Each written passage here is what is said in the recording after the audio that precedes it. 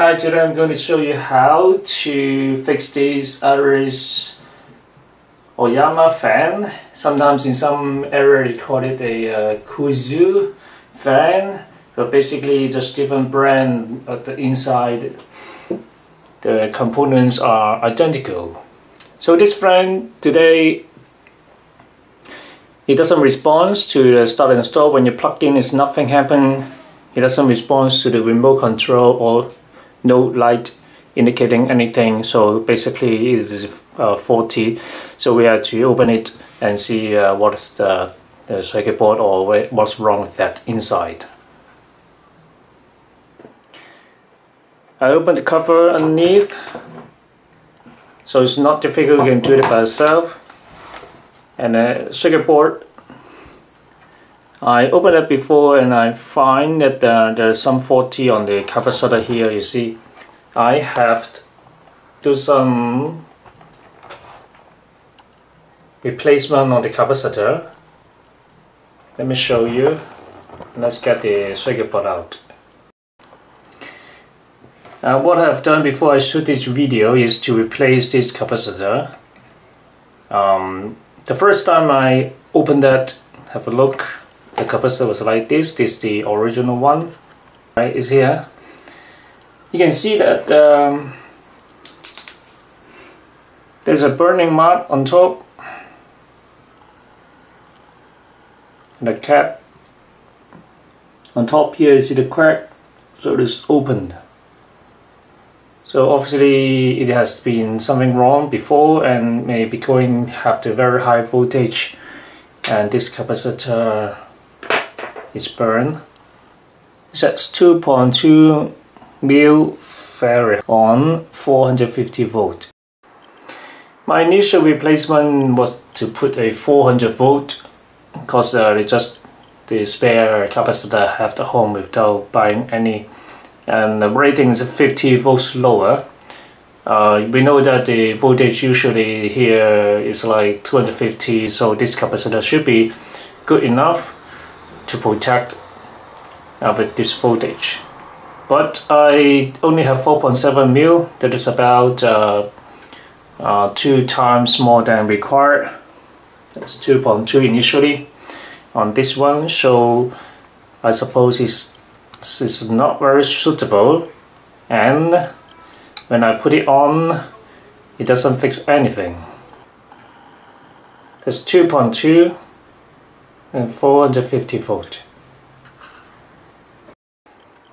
After replacing the capacitor here, I turn it on, no luck, and then I further discovered that there is a chip here, it's called U7. If you can see, there is a burning mark there. It's very badly damaged. This is a MOSFET, but because of the burning, I can't recognize the number on it. I can't see anything on it. Other chips, you can read the model number and also the part number on top of it. But on this one, because this is badly burned, you see the hole there. So I cannot identify this chip.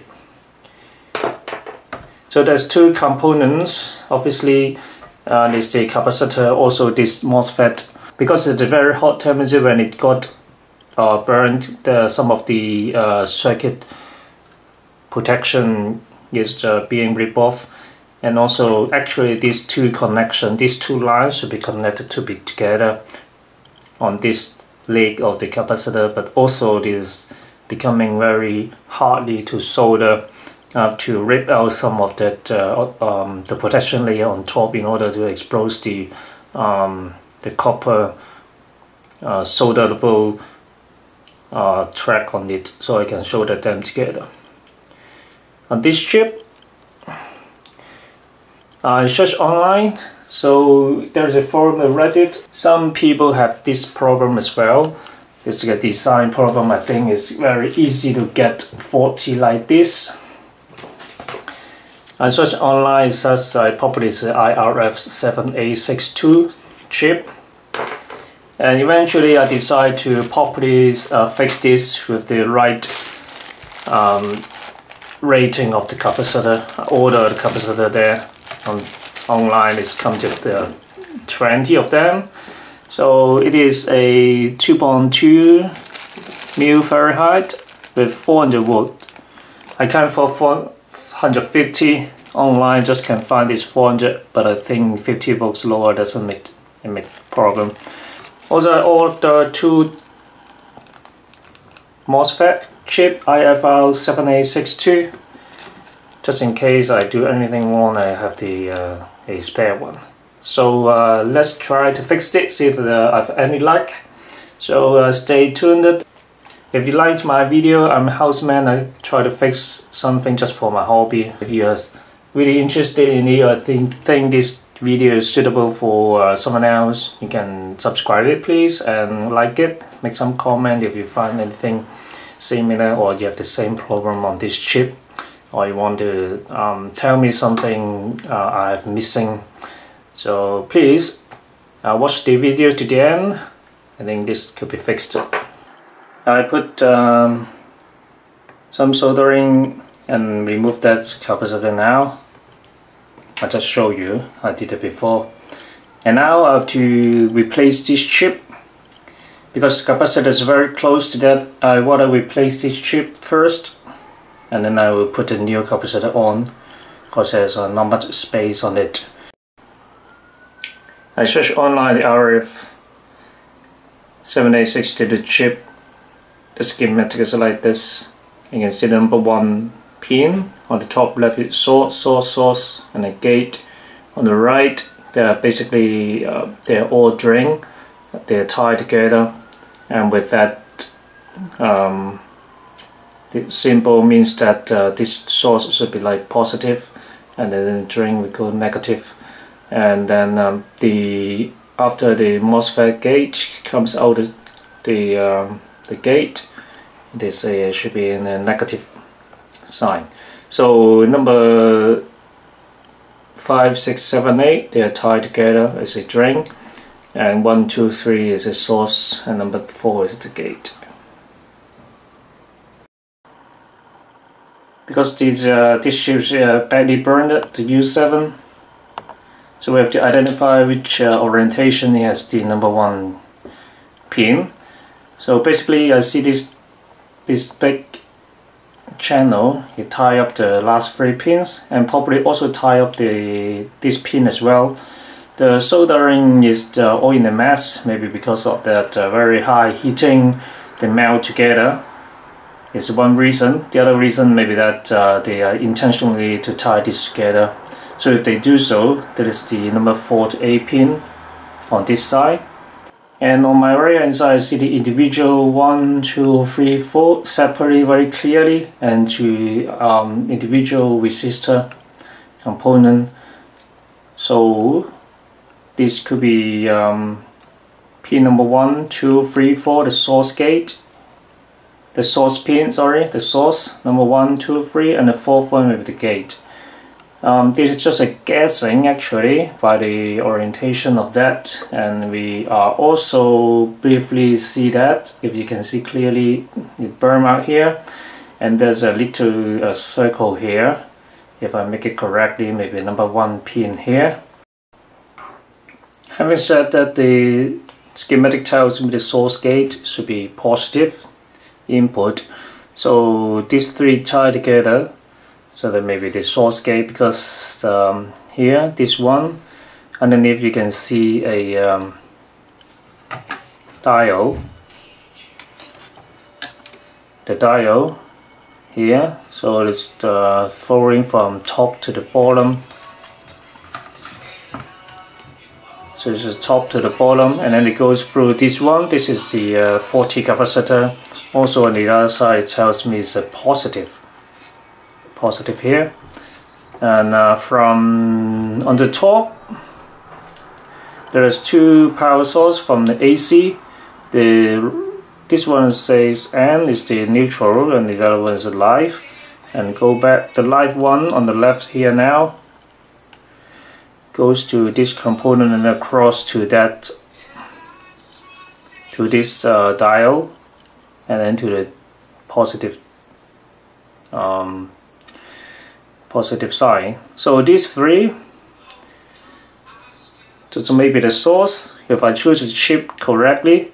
But the problem now is this one's supposed to be the gate, but now it's tied up to the top 3. So maybe it happened because of the burning heat. They make the solder all stick together. So what I'm going to do is to remove this chip to see the circuit underneath correctly. So if this one is really tied up to all these 3, this side is the drain. If not, this side is the source, and this one is the gate. So these 4 is individually separated. Okay, let's remove this one now. What I'm trying to do is put some flux on it. So then flux, because my SMD station doesn't work my heat gun, so I use the traditional method to try to move this. After cleaning a bit the solder on the 8 connectors like this is pretty clear, and now I'll apply some flux and try to remove it. I put some flux on it, so let's apply the heat, see if I can remove this one. I think it's not very easy, but it's worth to try.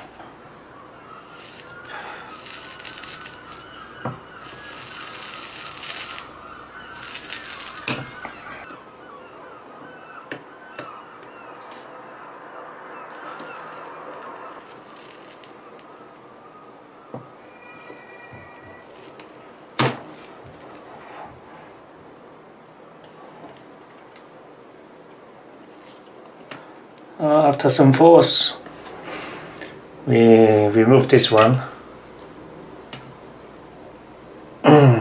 It's not very difficult, you have to apply some force.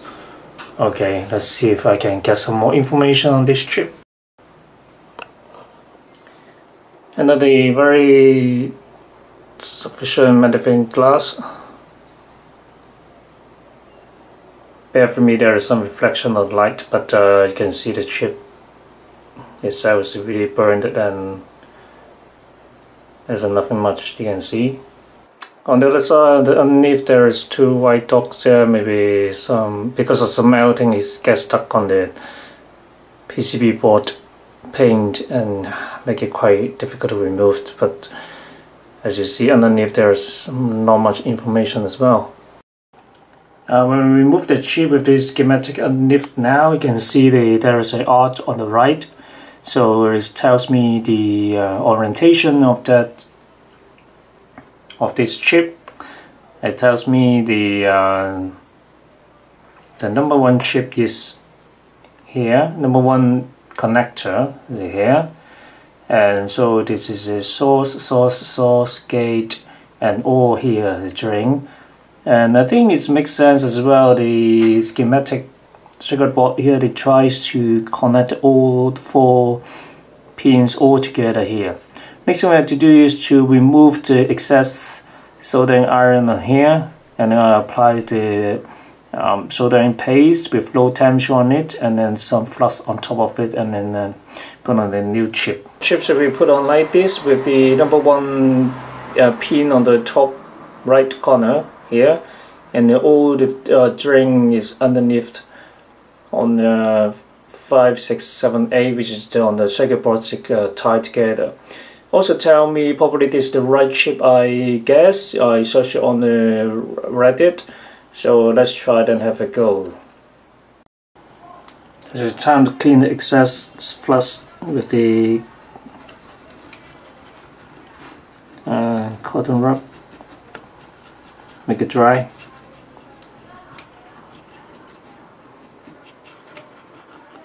So let's check that all other connector is not affected. So now what we have is the 4 terminals on top and 4 terminals here. Looks like they tie together for the drains, and these 2 holes for the capacitor.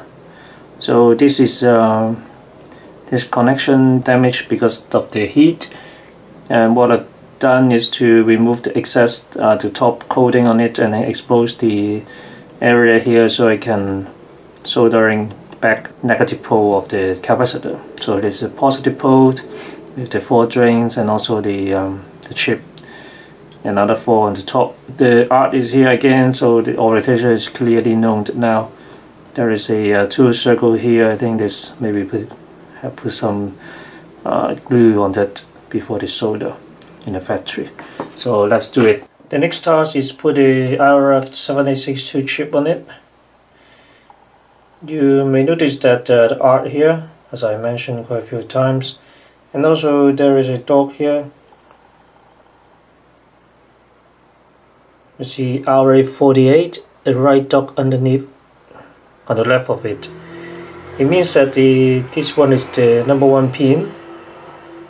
So if you follow this dot and this sign, you will know the orientation of the chip. You won't make a mistake. So let us put it on. I find that I'm running out of the low temperature solder paste. So I use the normal one with the normal soldering iron. What I'm going to do is to coat some soldering iron on it, on each connector, and also put some on this area, 2, 3, and 4. On this side doesn't matter, it's just a they will connect together. The next thing I'm going to do is put some solder paste on it. You don't have to put too much amount. You just have to put that is enough amount of it. Okay, the next is to put the chip on it. Make sure the orientation is correct and it aligned to all the pins you want it to be.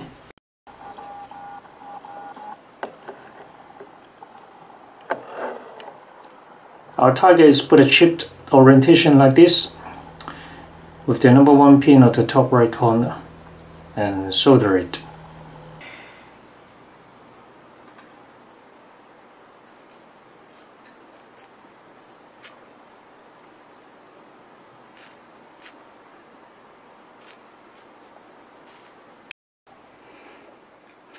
I've checked that the 4 pin above 1, 2, 3, 4 properly attached it to the circuit board. And next thing is much easier to do is to connect these 4 pins on the lower side and apply the heat. Press it down a little bit.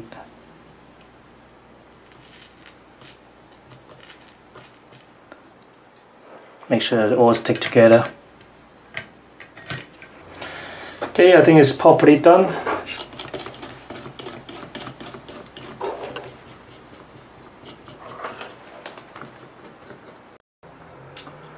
I've checked all the connectivity on the A pins. They're looking quite good. Now I have to connect the capacitor on this one and this one. Here's the new board capacitor in green color, and the 400 volt and 2.2.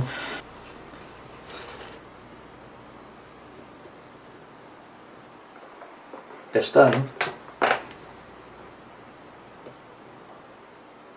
And the last, you can cut these 2 excess wire on this board. This fixing is done. Hope you enjoyed it. Hope you enjoy how to install a new one without any clue, but you can have the data sheet found on the internet. Also change this capacitor to make this work or not working, I don't know. Just have to test it. If you have your own fan, you can fix it. You know, your Woozoo or whatever they call this one is Iris or Yamaha. Hope you enjoyed this video. Hope you had a nice thumbs up and subscribe it, and also tell your friends to refer my channel to them if you find it very useful. Thank you. See you again next time.